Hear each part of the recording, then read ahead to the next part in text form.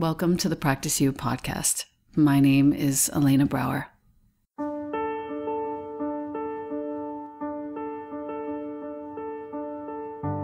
Together, we'll explore and enjoy content and conversations around mastering transitions in our relations, our wellness, our careers, our families, and especially in our missions and visions. You are invited to learn and love and listen with me. Welcome to Practice You.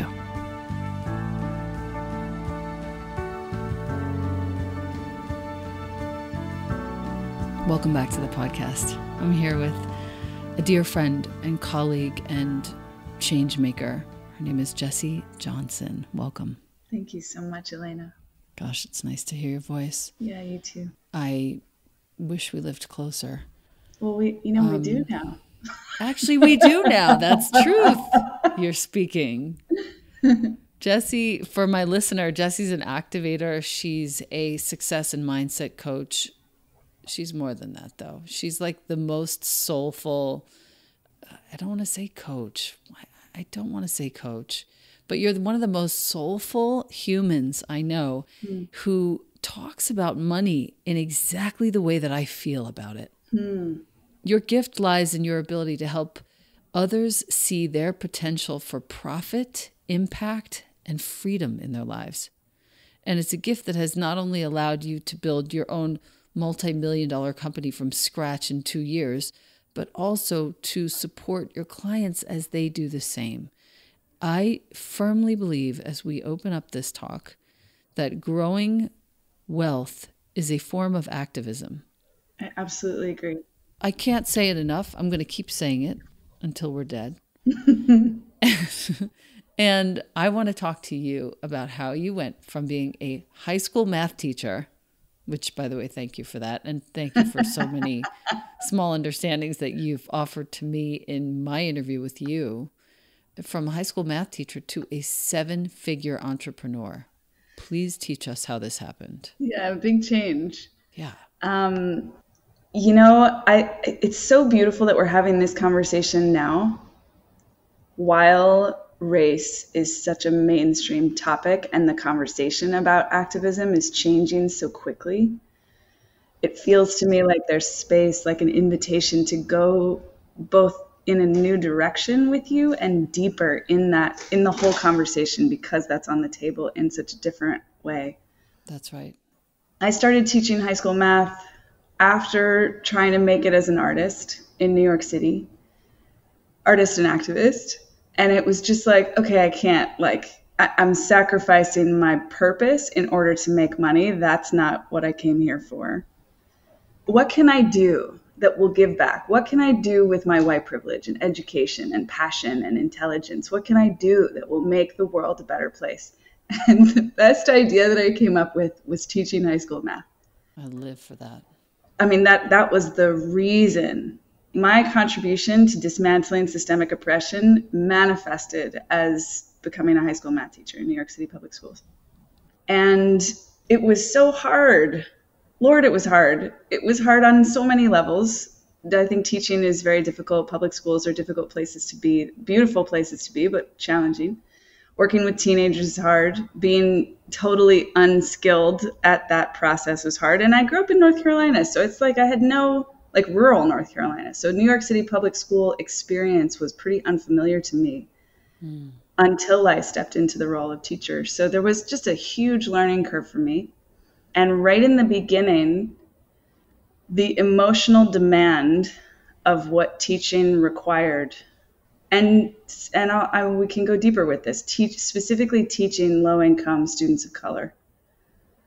The emotional demand of that work was bigger than anything I'd ever experienced before. It wasn't so much that my suffering was so great, although there was that. It was that I was literally holding a container for a bunch of humans, beautiful young humans whose suffering was pretty great. And I had been my parents were hippies and I knew how to meditate and do yoga in various ways when I was growing up. But teaching is what brought me to my seat teaching is what called me to actually deepen my meditation practice, because that was the best way I knew how to support myself. And so at the same time that I was becoming a pretty good math teacher, I was becoming a pretty good meditator. And they really developed in parallel. And 12 years later, I was coaching math teachers all over New York City. Wow. And teaching yoga. I'm sorry, not teaching yoga. I was teaching meditation. I said yoga because I was thinking during that time, I was teaching meditation sometimes at Vira Yoga. Right. So like my spiritual leadership and my professional leadership grew together. And this I can say also more articulately today than ever before. What happened was that I had worked on all the parts of myself that I could. I had done the work to actually figure out how to improve the things that I had control over. And after 12 years, of course, there was still room for improvement, but I knew enough to see that the thing that was not working didn't have to do with me. It had to do with the system. And that my role as a white educator in New York City public schools was not actually creating system change. So my kids had great relationships when I was coaching teachers. My teachers and I had great relationships. There were tremendous impact on that local personal level. I don't want to diminish that. That's true for anyone working in those schools. But the system that we were actively, daily, over time working to dismantle was just rebuilding itself over and over and over again. God. And I wanted to do something where I felt like my spiritual leadership and my professional leadership could be used at the same time. I wanted to also see the impact of my work. And I didn't have language for it really until now, but I think I wanted to see system level change. I wanted to see system level impact. Yeah. And so long story short, I started a business and learned how to change my class, which is something that in retrospect, I was trying to teach all those kids how to do, how to change their class from low income to middle class or something like that. And now it's like, well, of course that didn't work. Of course. Tell me more about what you saw systemically in the school that made you believe that there was nothing that one person could do. I saw lots of things. One of the things that I saw was, the way that I think about it now is that there's a culture of scarcity in schools. The value around there not being enough has become quite entrenched. There's not enough textbooks. There's not enough space. There's not enough time. There's not enough money. There's not enough love. There's not enough. And I mean, I think this is, in many ways, this is a very, frankly, American or Western value, scarcity. This is how we justify complaining about so much, But in schools, there's so much reality of that scarcity that it's really quite a spiritual practice to go into that environment day after day and not participate in it.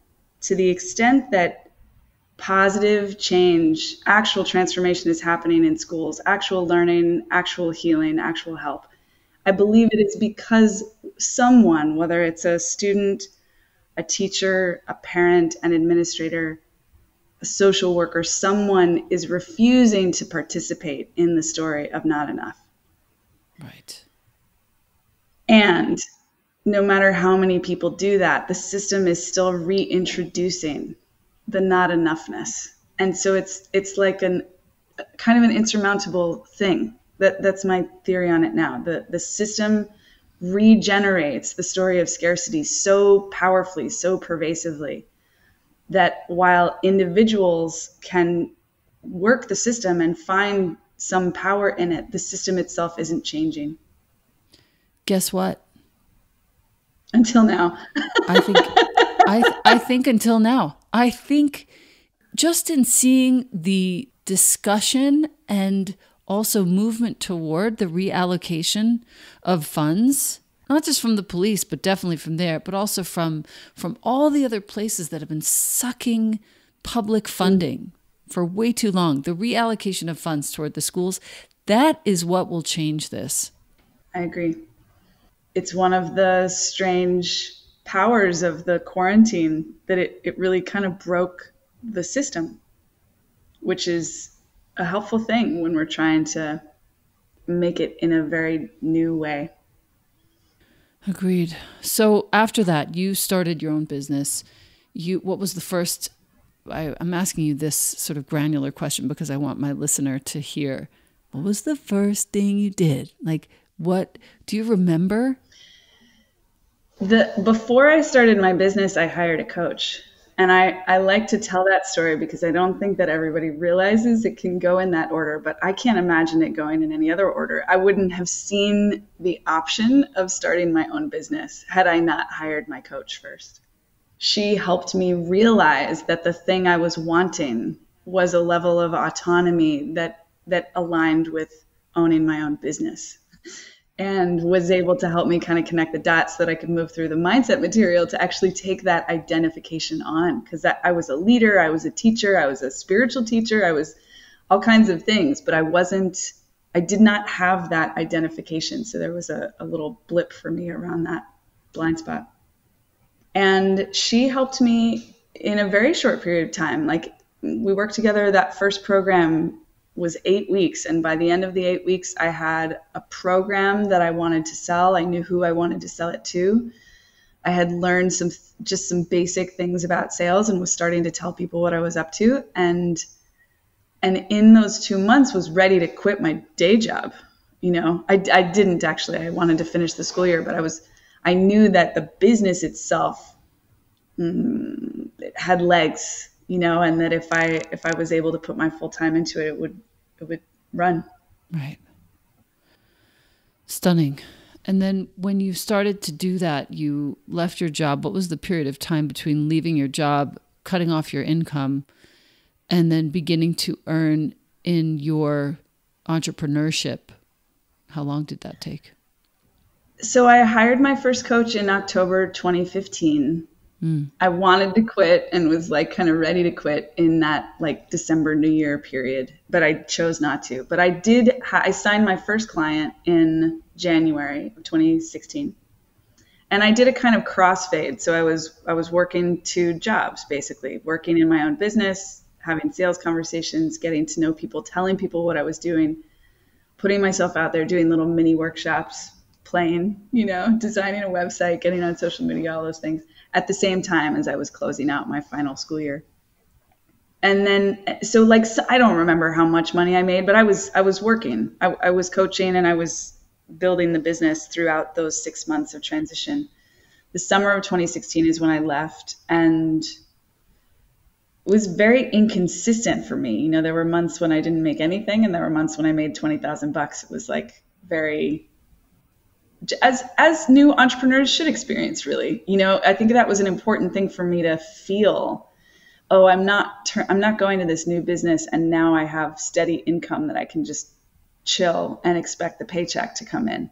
There was something I needed to learn about cause and effect and how this new role, this new career path demanded a different level of personal responsibility. Yeah. It's funny. I can feel that. I remember who you were back then before all of this.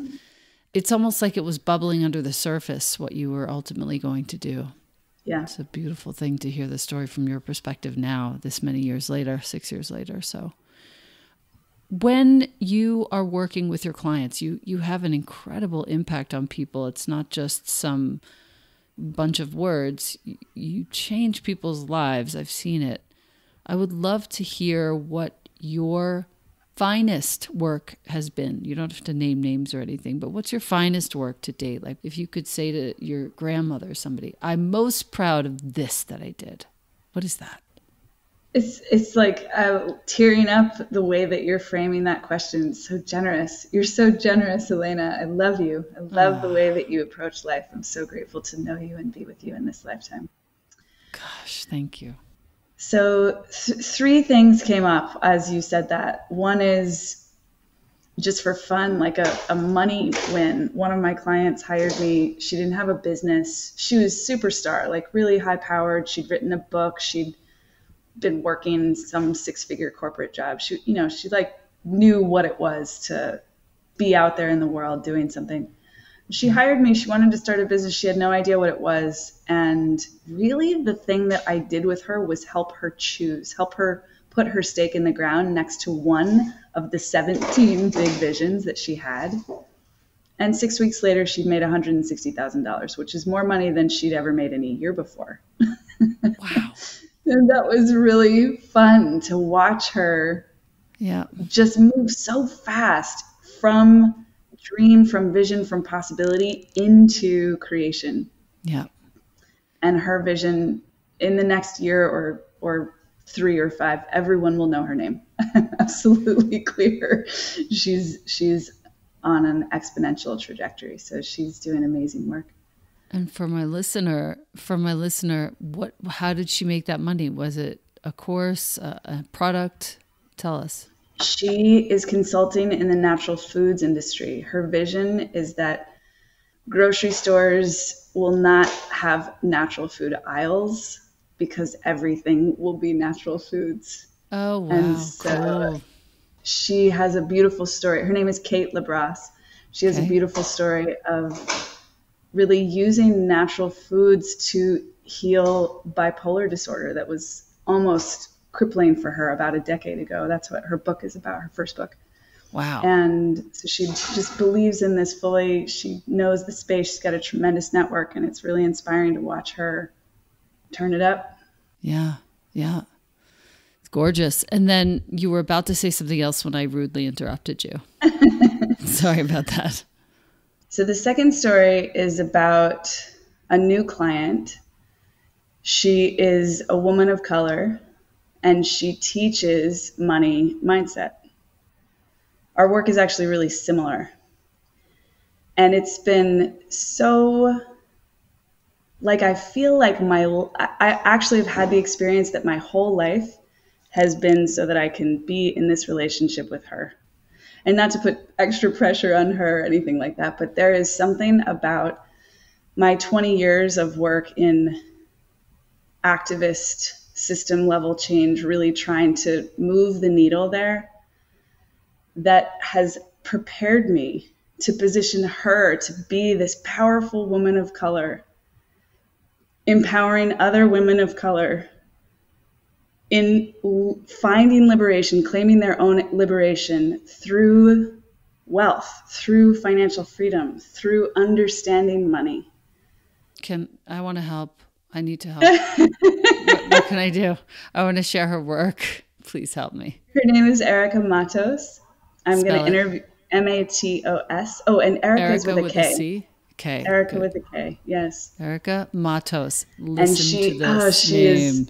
She is the one for this work. It's so, I mean, there's many of us, but, back to back we stand. But she is so inspiring. I'm so grateful and honored to be able to be in her life at this time.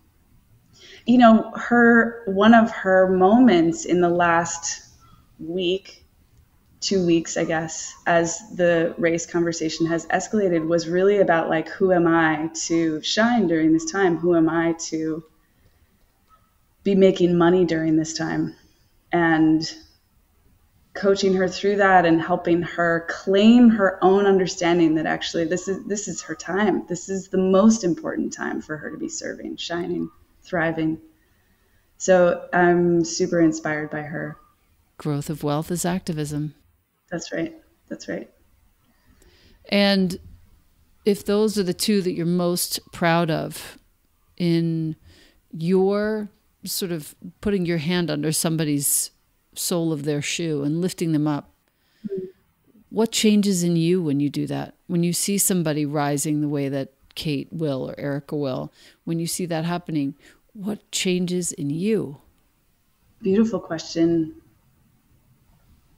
What's interesting is that a huge part of my work to get here, to get to that 7-figure mark, to actually get really, like, squeaky clean about my own transmission as a healer, spiritual teacher, coach, is that I kind of have to not get anything out of it in a way.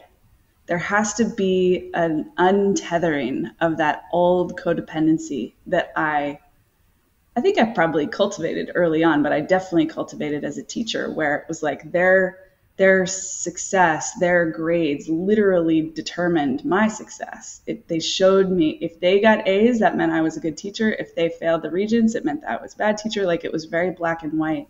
And it made it pretty messy because I was wanting their success for them, but I was also wanting it for me. And right. So that's not the only thing, but that's the foundation on which I want to share everything else, is that actually I make it a practice to not get anything out of it, to not let it do anything on the inside of me, because it's not about me. It's not for me. It's for them. Beautiful. And then on top of that, it's like, yeah, this is what we're all here for. We are here to contribute. We are here to help each other. We are here to lift each other up. And so when the lifting happens, when I get to participate in that, I do feel a sense of alignment and resonance, and like, yeah, this is what we came here for. This is it. This is it. Yeah. It's funny, that sense of alignment and resonance, that's what I think the listener came to this episode to hear.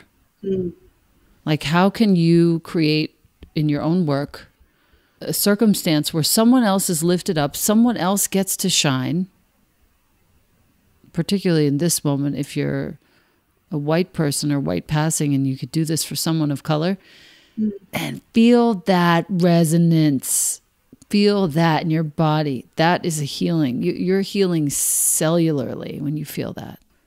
What in your life needs some sort of healing right now in your personal life?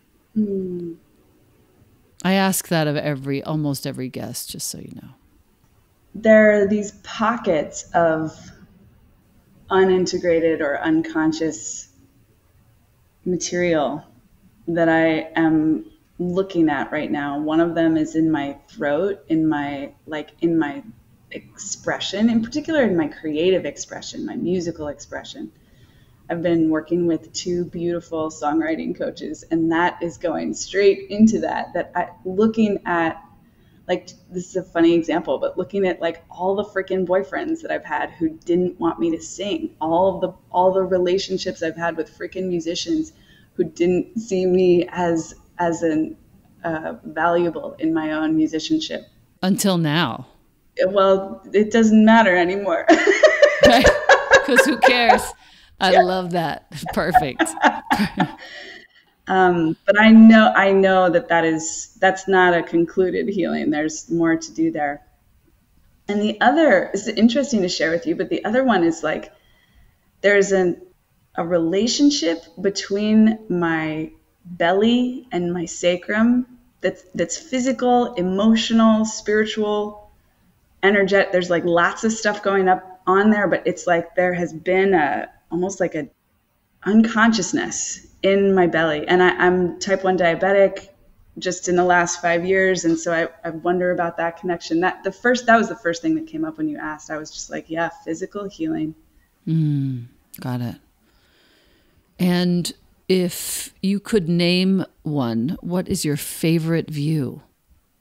And that could be a view from inside, outside, go crazy. There is a really fancy, very, very expensive, like hotel kind of, it's not a hotel, it's like what do you call that? Like little 10 times higher class than any retreat center I've ever been to, called Post Ranch in Big Sur. I've been there. And they have this restaurant that looks out over the ocean. That's right. And I had the pleasure of being on retreat with my coach. This is a couple years ago in Big Sur. And it was a dark retreat. I was blindfolded the whole time. To be in Big Sur and be blindfolded the whole time. I mean, it was like, what? Big Sur is like one of the natural wonders of the world. And they took my blindfold off on the edge of that cliff view. No. So I after not seeing anything for like 2 days, my first view was just this enormous, glorious expanse of the Pacific. off that little deck or balcony at Post Ranch. Which is several hundred feet high. Yeah. And when you're standing there, it doesn't matter what time of the day it is, there's like this glimmering, shimmering garland of light that crosses the ocean in some form that you've never seen before and you'll never see again, because it just doesn't happen the same way anywhere else. Anywhere else. That is why I live. There's a funny story about that, actually, because right when that happened, I had just signed a lease on a new house in Venice, put down an exorbitant amount of money to cover the first last security, whatever. And like maybe a day before the retreat started. And then I saw that and I just wept. And it was like, I just got to see the ocean. I've chosen the wrong house. We have to keep looking.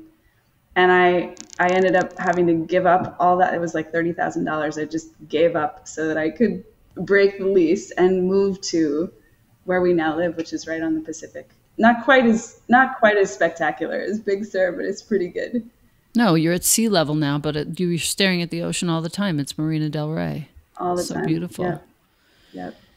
And my last question would be, what does prayer mean to you at this time?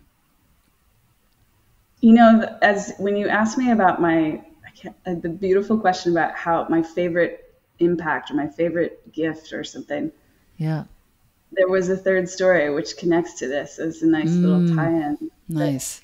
That I took, Shri and I together, my husband Shri Kala, took 8 entrepreneurs, visionaries to India in January.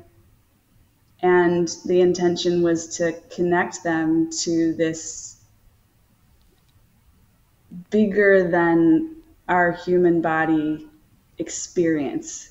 And the truth is, I think that the intention, I didn't have language for it then, but was to stop the world. Like, you can't, as a Westerner, you can't go to India and not have all your patterns disrupted.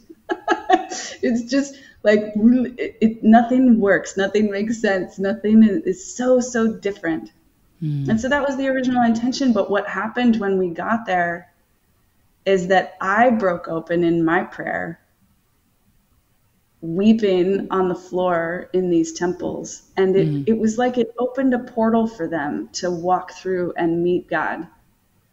And I left feeling like, yeah, I'm like matchmaking these beautiful people that I meet and their own version of God.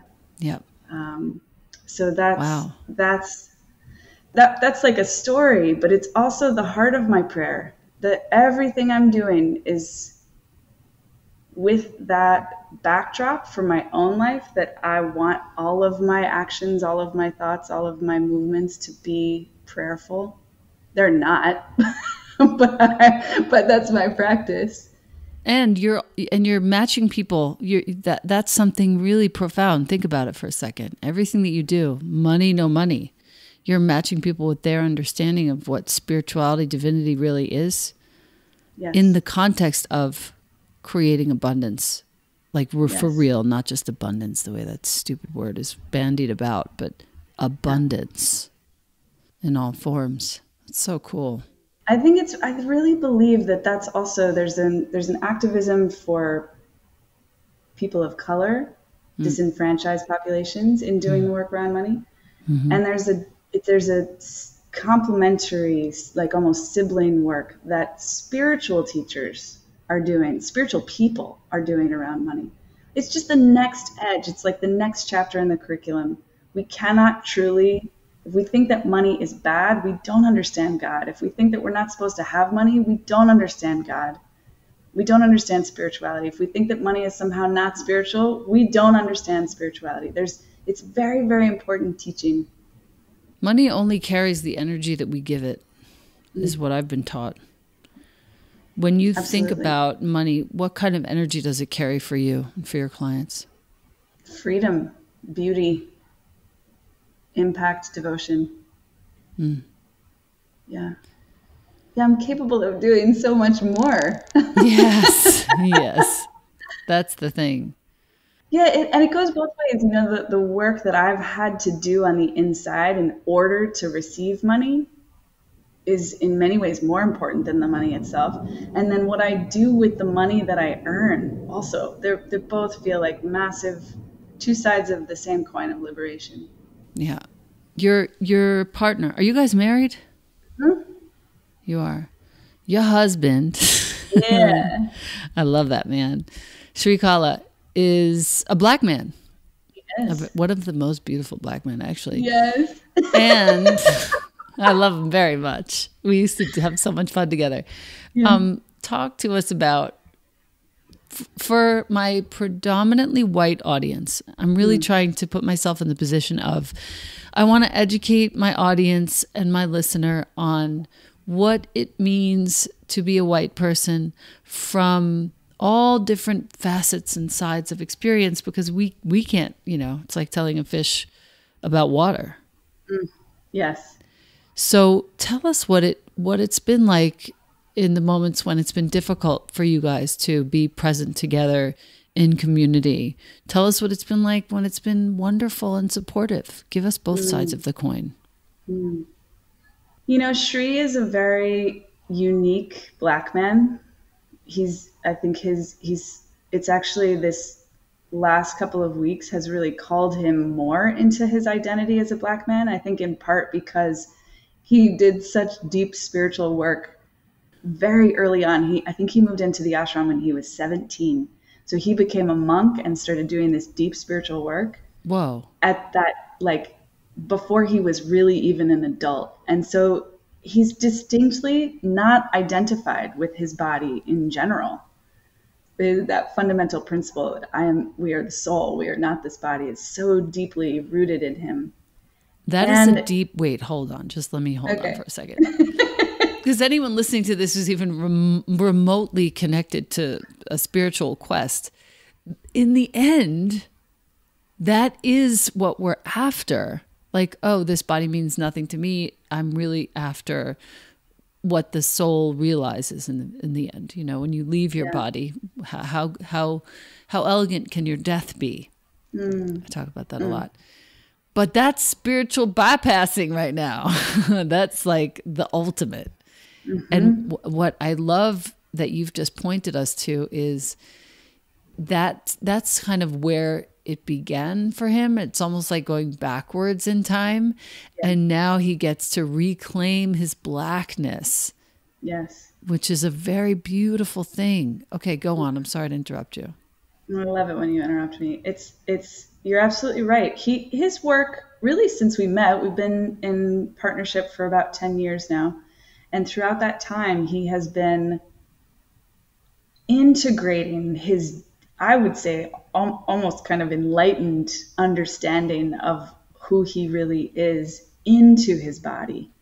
And there's a different, right? This is true for all of us, I think, as spiritual seekers, really in 2020. Like anyone who's doing this work in 2020 has got to be doing both the work of who are we really, and also how do we bring it into the world? We're not meant to live in caves and meditate for the rest of our lives. Most of us, some of us, but most of us are here to bring the spiritual teaching into our lives. And so it's been fascinating.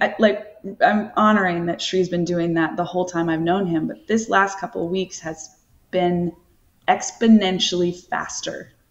He's like feeling the pain and the suffering and the like urgency for change on a cultural level, relating to the identifications of oppressor and oppressed. Not 100%, in fact, maybe not even 2%, but relating to them instead of just kind of moving beyond them. Right. And as a result, he is speaking to more people than ever before. Wow. His words are landing with people in new ways because he's integrating his physical identity with his spiritual truth, his spiritual soul. So, and it's interesting, we've spent a tremendous amount of time in spiritual community where most of the people are white, and he is often the only black body or one of just a couple black bodies in a huge transformational festival with thousands of people.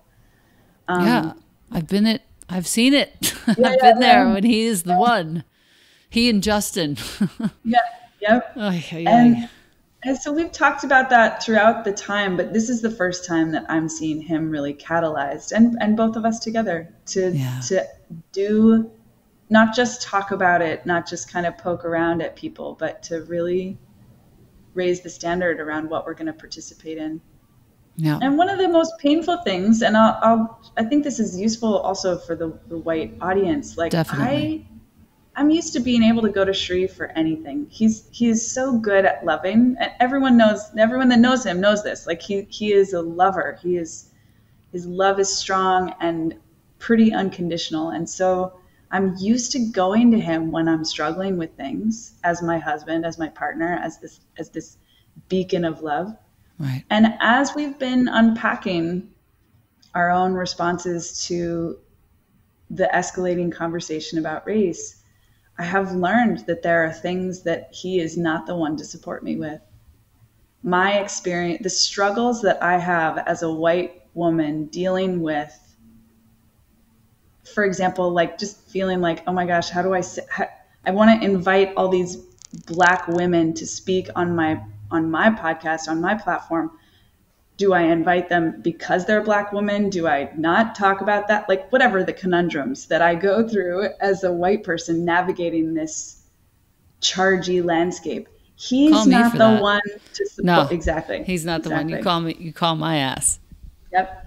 Yeah. And I'm more upset than he is most of the time. Anytime that somebody's upset, I'm probably the one that's more upset. So it's like letting myself find that support, ironically, in white communities is more productive.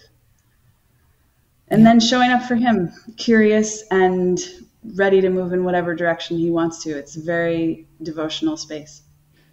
Yeah, that does come off of you two when I see you together. The devotion, the energy of devotion is emanating from the two of you as a unit. That's something very special. Well, I think this one is also going to be a to be continued moment, because I don't feel like I'm done with you yet. I want to respect your time and mine. I want to say how much respect I have for you, the importance of your work.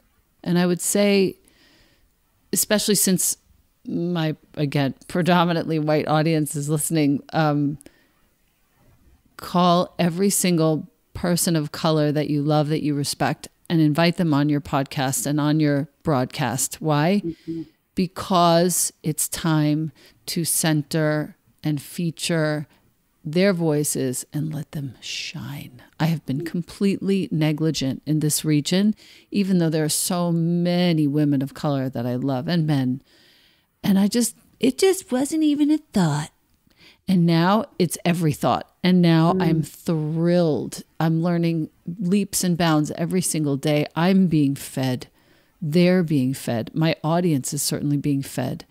And as things change, my intent is to continue evening out this playing field until there is no different playing field, and there's no bumps, and there's no hills. It's just one. Amen. Yeah. I love you very much. I look forward to our next chat. I love you too, Elena. Thanks so much. Thank you.